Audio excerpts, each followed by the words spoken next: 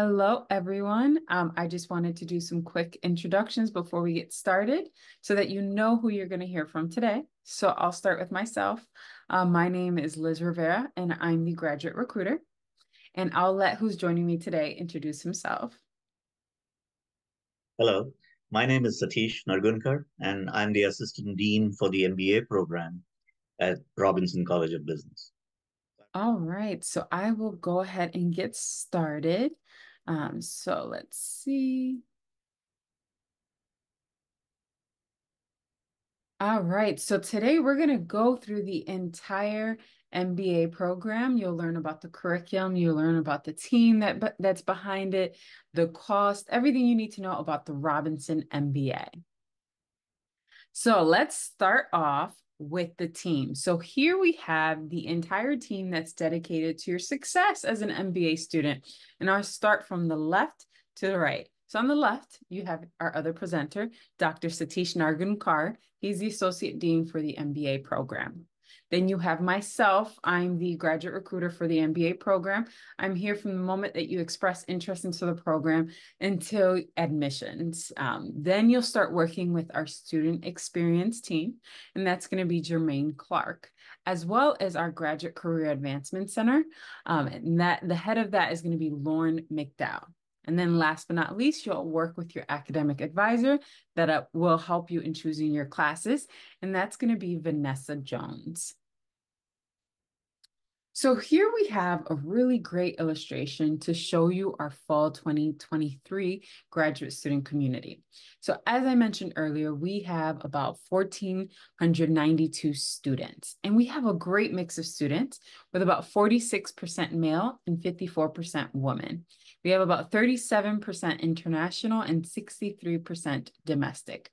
Now, our student population is very diverse with an average age of about 31 years. And that's going to be reflective of those people that come back to school after retiring from their first career path, as well as students that are coming straight from undergrad.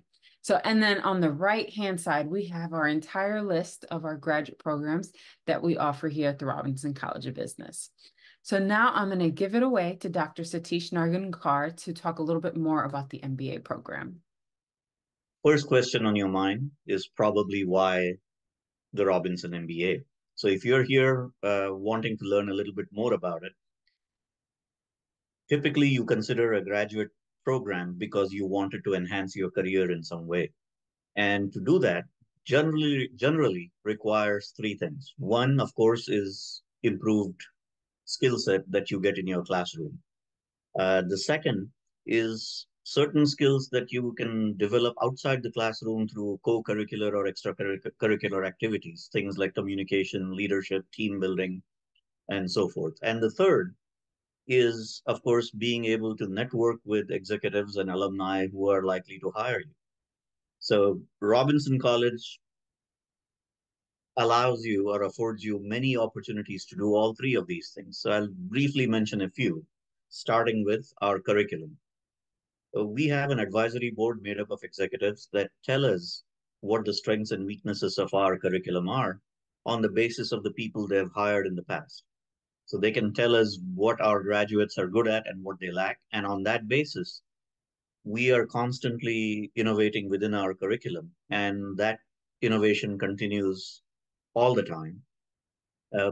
But every few years, we do sort of a major overhaul, which we have done in this year, over the last 2 years. But it will take effect starting the fall of 24 when we launch our new, more streamlined MBA program that's only 42 credits that increases your speed to completion of the degree. But we'll talk about those details later on. The point is that we are constantly in touch with industry to figure out how to tailor our program to what's needed currently. The second thing about that curriculum is, of course, that it has to be delivered by faculty who are the best qualified. So if you um, take a look at our faculty, we have we are a fairly large college with roughly 200 full-time faculty, and some of them teach doctoral classes, some teach undergraduate classes, some teach in the MBA.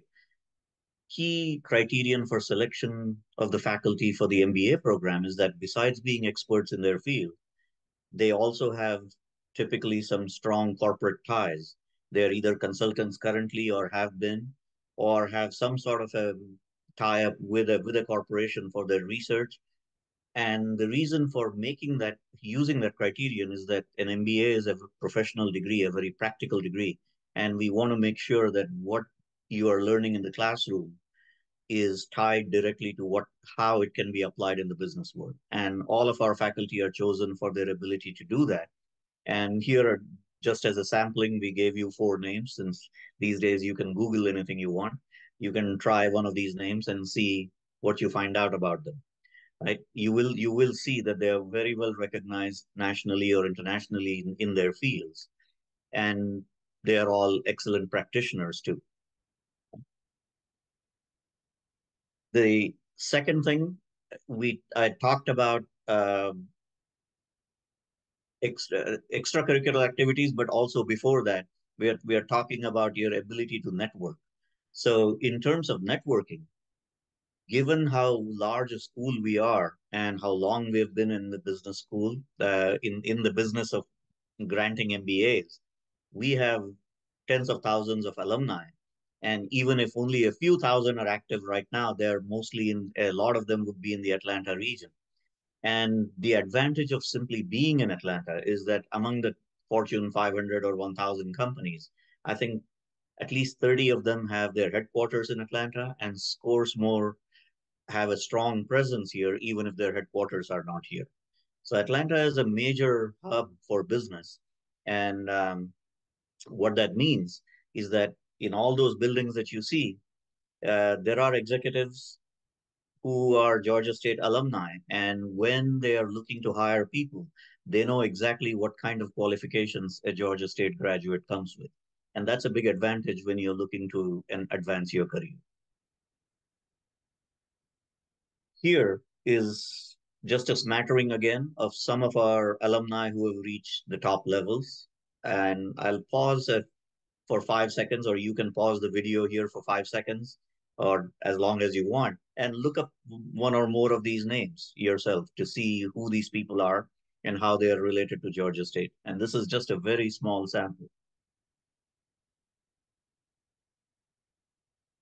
So the idea here is to simply let you know that, of course, after you finish your MBA, you're not instantly going to become a CEO or a president, but that a long-term goal should be that you can reach the highest levels possible in an organization with an MBA from Georgia State. So in order to now talk about signature experiences or extracurricular activities, I'm going to turn it back to Liz. All right. So here we have some of our signature experiences that you would get to experience as a student within the Robinson College of Business. Now, you can be a part of our study abroad trips, and we have here a picture of one of those. This one was in Toulouse, France. Additionally, we have what we call the Panther Immersion programs. Now, these programs provide you with immersive and experiential opportunities that accelerate your professional development, and they have the potential to transform your careers. So here we have the Panthers in the district, and this is where students get to go to Washington, D.C. to expand their professional network and get exposure to that industry. Now, we also have Panthers on Wall Street, and you guessed it, this is where students get to go to Wall Street in New York City. And then to the right, we have Panthers in the Valley, and that's going to be where students get to go to Silicon Valley. Additionally, we do provide company site visits to different companies. So this one here is for the Mercedes-Benz headquarters that we have right here in Atlanta. So on the right, we have another big opportunity that you have as a student, and that is to compete within our case competitions. So in these competitions, you work with your team to solve a company's real-world problem and then present on it to a panel. So our team often does very well, placing usually within the top 3. Now, one thing I should also mention is that these case competitions often come with a cash prize if you do place, so keep that in mind. So now let's take a look at the curriculum. So if you take a look at this slide, The MBA program is essentially 42 credit hours. And if you're not familiar with the credit hour system, one course is 3 credit hours. So 42 credit hours translates to 14 courses, of which 10 are required and 4 are electives. So if you look at the individual boxes listed here, we've broken it down for ease of understanding. We've grouped courses in a certain way. Cornerstone core, which you see on the left, is 4 classes that represent the environment of a business, but not necessarily functional areas in a business. So, for instance, a course on global economics, a course on financial statements, so financial and managerial accounting, essentially an introduction, um, a course on analytics, and a course in business law. So, as an example, law and analytics are not necessarily departments in a business, but they are fundamental things that every executive needs to understand. If you go over to the next set, which is the functional core, this is traditionally what every business has as their functional areas, their departments typically. And these include information systems, marketing, finance, operations, uh, and I may have forgotten one or two. So there's a leadership and organizational behavior kind of class in there. So when you combine those 9 courses end up making constituting the core of your MBA. And when you're done with those, you are eligible to take the capstone course, which is a course in corporate strategy, where you learn to put everything you learned in these 9 courses together in order to analyze a business, come up with a business plan or some such thing. And then in the yellow in the middle, you see the 4 elective courses that you're also required to take. I mean, they are electives in the sense you're required to take 4 classes, but you can choose which 4 you take from a list of available classes. And that, in a nutshell, makes up your MBA, right? Now, to give you a little more detail, if move to the next slide, there we go. Um, you have starting the fall of 24, we have our traditional face-to-face MBA program, but we also now have an online program available. And so if you were to choose the online program, the only major is the default major of business administration. And you can choose from a list of electives that we have available to you online at this time. The online program does not have the vast array of concentrations that our face-to-face program does, but you can still choose the online program and will still have a choice of electives, maybe 6, 8, or 10 electives from which you choose the 4. If you're in the face-to-face program, you have a choice of 2 different majors. A business administration major, again, which is the default major, which will allow you to take multiple concentrations within that major. And the second option is a business analysis major, which is considered a STEM program. This is of special um, benefit to international students because a STEM designation has implications for the extension of your visa for work purposes after your degree is complete. Uh, but here are the 2 different majors that we do offer, and I'll explain a little bit about each one of them.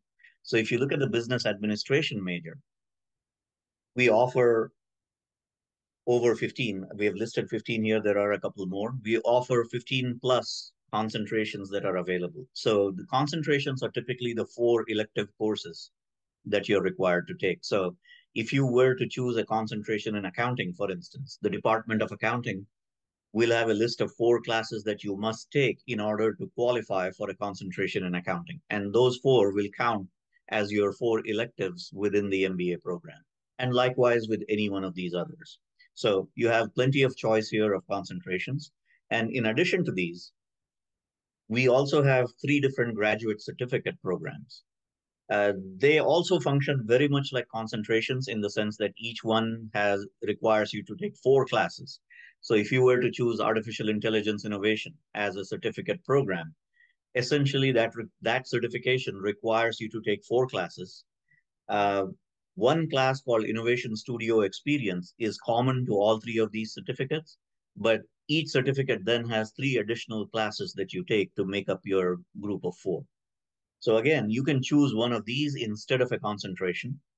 And the only difference is that a concentration shows up on your transcript, whereas these certificates don't show up on your transcript, but you get a separate certificate that said that you completed a program in artificial intelligence innovation or fintech innovation, etc. But in terms of satisfying the MBA requirements, it works exactly the same way. You take 4 classes in that particular area in order to satisfy your electives. So you can choose to focus on the either one of these certificate areas or a concentration. Or if you want to keep it completely open, you can choose what's called the general business concentration. And that allows you to pick any 4 electives from the College of Business, from any area that you choose. So you can mix and match as you wish in order to pick the electives that you want. And your concentration will simply be called general business.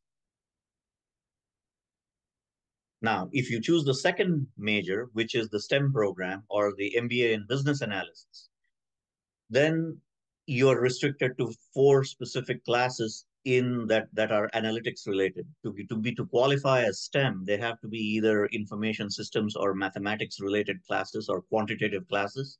And so this major in business analysis requires you to take 4 classes as mentioned on this slide. So you will take 3 classes that are listed there: business intelligence, data mining, and business modeling. And then you can choose one additional course from a list of other possible classes. All of these are either quantitative in nature or related to information technology. And that is that is how they qualify for the STEM program. In addition to the basics of the MBA program, one thing that might interest you is that if you choose quality management, which is a course in our management department, MGT 8760, as you see at the bottom. If you choose that course as one of your 4 electives and successfully pass that with a B or better grade, then you will automatically qualify for a green belt certification in Lean Six Sigma. You don't have to do anything else beyond that. So all you do is take that class and you will be awarded a green belt in Lean Six Sigma. And that itself has a fairly strong value. So those of you that are interested in operations management or that kind of area and want to improve your qualifications, this is one option that comes for free. Traditionally, when we offered the green belt certification, we would charge close to $2,000 for it. And within the MBA program, you can essentially get it for free if that's your inclination. It's not something that's required, of course. Now, to talk about program structure and the fees and other aspects, I will turn it back to Liz. All right, so here we have the format of the program. So this program can be completed face-to-face or online. So we do have 3 intakes that you can apply for. That's going to be the fall, the spring, or the summer cycle. So as we mentioned before, the program is a 42 credit hour program and can typically take a student an average of 16 months to 24 months to complete. Now, the program is self-paced and you often have up to 5 years to complete the program. Now, classes are held in person, if they're held in person, I should say. They're held Monday through Thursday. Classes are going to be once a week from 4:30 to 7 p.m. or 7:15 to 9:45 p.m. Now, those are going to be your traditional 16-week classes that could take from August to December or from January to May. We do also offer mini master classes. Now, these are classes that are 8-week sessions. So remember the traditional semester 16 weeks, it would be half of that. So it'd be an 8-week. And again, these classes would be once a week and held from 5:30 to 9:45. Now, if you have interest in other programs that you would like to take it a step further and get another master's for, we do offer dual degree programs. So you can do a dual degree in an MBA and a JD. So if you're interested in law school, you can do that. Or you can do an MBA with a master's in health administration, so an MBA with an MHA. Or you can do all 3 and do the MBA, MHA, or add the JD. We also offer an MBA with an MS in analytics. So now the way that this process works is that you would have to apply to both degree programs. So you would have to gain admission to both programs, or to all three. As a dual degree, you would complete the degree in less time than it would take you to do them separately. So in essence, it would just compress the time that it takes to complete both degrees. Now let's take a deeper look into how we evaluate your application. So we are essentially looking at these two areas for your potential for success into the program. And those two areas are going to be your academic work and aptitude, as well as your experience and your leadership potential. So starting at the top, we'll take a look at your past academic work by taking a look at your transcripts. So we want to see how you have performed. So with that being said, we do require all undergraduate and graduate school transcripts of universities that you have attended. Now, if you're an international student, all you have to do is upload all your transcripts and our team will evaluate them. If we require professional evaluation for international students, we will then let you know after our team has evaluated them. Additionally, for international students, we do also require that all transcripts are in English. So if your transcripts are not, we do ask that you have them converted to English. Now, one thing that I want to highlight in this area is your quantitative ability. The MBA curriculum is going to be half quantitative, which is your math ability, and half qualitative. So we want to make sure that you can prove your quantitative ability within your transcript or somewhere else in your application. Now, one way that you can prove your quantitative ability is through the GRE or GMAT. Now, the GRE or GMAT test scores are not required at this time, but we do give you an option to upload them in your application. And again, it's a great way to show your quantitative ability if you are unable to show that elsewhere. Now, we do request your resume so that we can see your work experience. So I ask that you highlight all your internships, your job experiences, your leadership experience, any relevant skills that you may have. Make sure you add the location and the dates. Next we have is the personal statement, which should be no more than 700 words. Now, this allows us to learn more about you, what your goals are, why the Robinson College of Business, and what are you bringing into this program. Please make sure that it is proofread and make sure that someone other than yourself proofreads your essay also. Next, we have letters of recommendation. Keep in mind that these are not required. However, I would recommend providing either a professional or an academic recommendation. Now, one thing that's on here that I want to highlight is that if you are an international student, we do have language proficiency exams. Now, these scores are required, or we do not accept Duolingo scores. We do have minimum scores that we like to see. So for the TOEFL, we like to see above a 90. And for the IELTS, we like to see above a 6.5 or higher. And if you're from an English-speaking country, we do have a list of countries that are exempt online. You can also try and get this requirement waived if you have lived, worked, or studied in an English-speaking country for over 3 years.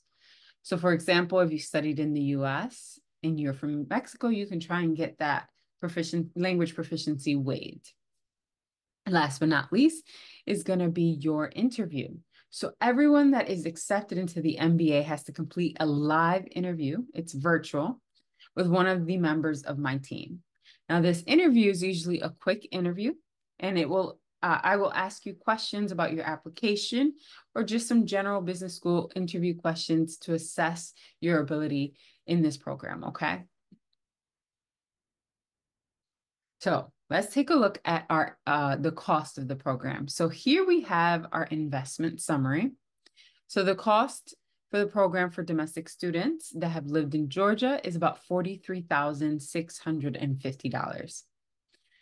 For out-of-state or international residents, it is about $48,000. And again, this is the cost of the entire program.